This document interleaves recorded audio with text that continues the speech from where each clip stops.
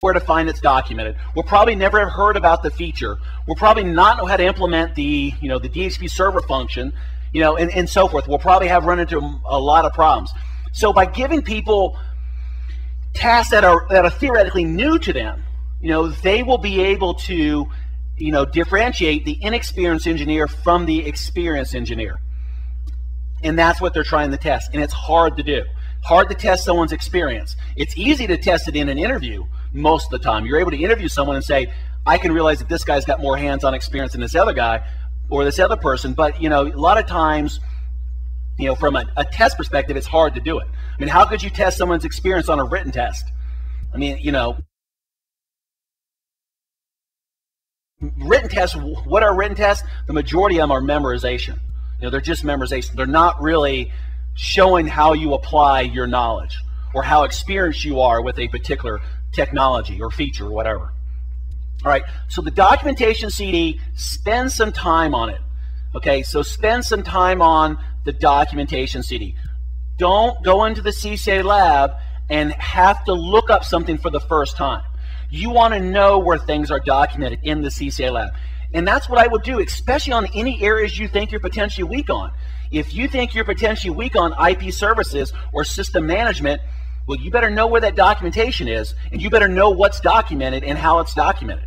Okay, you don't want to go into CCIE Lab and say, I'm not really good with multicast, and then go, I've never really looked at the multicast documentation. What you want to do is say, unfortunately, you may say, hey, I'm not really good with multicast, but I can read this question and I know what feature they're asking for. I don't know how to configure that feature off the top of my head, but I know I can go to the documentation and I can grab that feature. Part of that is the CCIE Lab. That's some of the things they're going to ask you to do, is configure something for the first time, something you've never seen before. Okay, and so some people get frustrated by it. They're like, I don't know why they asked me this. The CCIE Lab isn't real world. No, it's not a real world design lab. It's a test that's designed to test your experience and understanding. Okay, that's an actual quote from Cisco. Test your experience and understanding, not for the implementation of best practices for use in the field. Okay, so doing that, they're going to ask you a lot of weird stuff. Okay, it's going to see how much you really know. And a lot of times that may seem like, a stupid router trick to one person, but to a person that really knows it, they're going, hey, that's a really good question, because that's really complicated to do. I'll tell you a really good example. And this is, I would pretty much guarantee you'll never see this in the CCIE Lab, but there's an actual feature in OSPF to carry the BGP AS numbers. So you could take BGP, redistribute it into OSPF, and then pass it back out into BGP, and then maintain the AS information.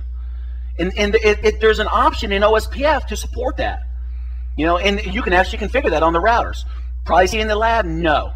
The people who want those stupid router tricks, they're going, hey, man, what's that config, Brian? How do you do that? But, and if you read about, the vendor independent perspective, in fact, I was reading one of the books the other day that I'm going to recommend here. I was going over with a new employee, and it actually mentioned that, and I thought that was pretty interesting. I knew you could do it on the router, but I never saw it actually documented outside of Cisco. And it was pretty neat. It talked about, what actually was set in the OSPF LSAs to mention that this is going to be a tag, and this tag was going to maintain the BGP AS information. So you can put it in OSPF and then bring it out of OSPF. It's kind of neat to look at that kind of stuff, But once again, those are stupid router tricks. You won't see that in the CCIE Lab. Now that I say this, some proctor goes in and adds it, right? But yeah, we don't even have like that in the workbook. But it's kind of neat to pick up on some of that stuff. But don't focus on that kind of stuff in the beginning. It's neat to do, to show off to your buddies you're preparing with, your people you're preparing with, your coworkers. It's neat to show them how you can do that. But in reality, from a real world perspective, how many people are going to do that? None. No one's going to really redistribute BGP into OSPF and then OSPF back into BGP just to maintain their AS path information through their internal network. All right, so but the documentation lists these kind of examples, but kind of stay away from them. If you see a feature like that and you're like, hey, wow, what if they give it to me on the CCIE Lab? Here's what I would do. I would go to Google, and I would say, I'd look for BGP table. It's actually what's called you use a table map, and I'd say site www.groupstudy.com.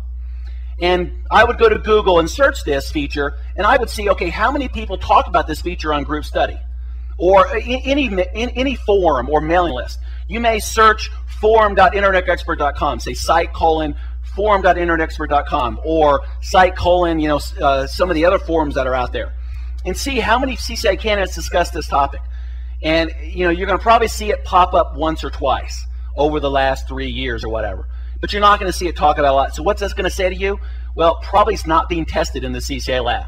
Why? Because things that are tested in the CCIE Lab, somebody's discussing it somewhere on some forum, maybe not directly, but they're talking about the feature indirectly. Okay, and then that's the way you look on, if you look on the mailing list, you can see what people talk about. You can see how important particular topics are. And I'll tell you a really good example, now we're talking about this, is route redistribution. On a scale of 1 to 10, where OSPF and BGP would be like a 9 or a 10, meaning that you better know it at at near 1 of 10, that level. Route redistribution would be about a 4. How many people do you see who go on groups, they say, hey, I failed the CCIE Lab, I just don't know route redistribution? How many people you see post that? None. It just doesn't happen. Route redistribution is it's not a simple topic. It can get really complicated, but from a real world perspective, how many people's networks come down because of route redistribution? Besides people preparing for the CCIE, really slim. How many people redistribute between RIP, OSPF, and EIGRP and maybe BGP in the real world? Not that many.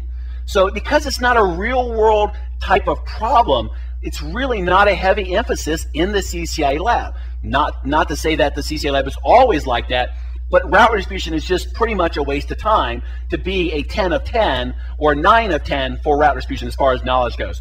If you know it from a level, just a basic level, and you understand how it works, you're good to go for the CCIE Lab. You don't see a lot of topics about route redistribution that are discussed on the forums, people preparing for the CCIE Lab. Because it's just not a very, a common topic. But if you search for OSPF point to multi-point, or you search for BGP aggregate address, or any common feature, you'll see a lot of people discussing it. Okay, so there's definitely a lot of resources out there. Books are one of them. But one thing I recommend when you're reading books and you're going through the different books to prepare for the CCIE Lab, make sure you don't read a 300-page book on multicast before you ever configured, basic multicast. And of course, the preparation material that's out there. One thing, like I said, you can get confused in that, not confused, but you can end up with too much material. You can go to too many classes. You can go through too many different workbooks, and you're spending time.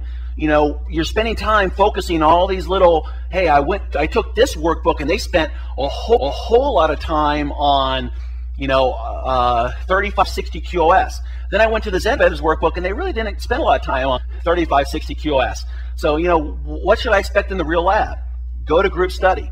See how many people search 3560 QoS site www.groupstudy.com. You'll see very, very few people talk about QoS for 3560.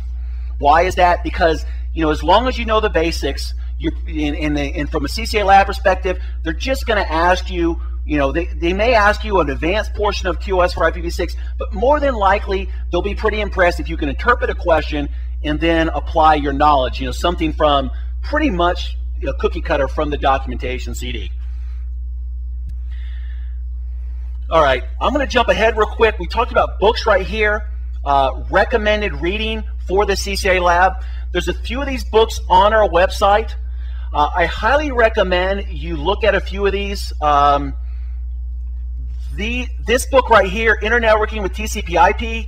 If you want to be an expert at TCP/IP, if you want to be an expert at IP, either be it TCP or UDP or OSPF over IP, it doesn't matter. My little pet peeve, people always call it TCP/IP, but it's actually a lot of protocols. But if you want to be an expert at it, you should definitely pick up one of these two books and read it. It's by far better than any Cisco Press book you can pick up on IP. Okay, you need to know IP from a vendor independent perspective. Don't look at a particular vendor's slant on IP. One of these two books is definitely adequate. Either one. The difference between the Stevens book and the Comer book, the Stevens book uses a lot of examples using the command line or examples from a Unix/Linux box. Okay, I'm pretty sure it's written during the days of pure Unix. But, you know, we're Douglas Palmer.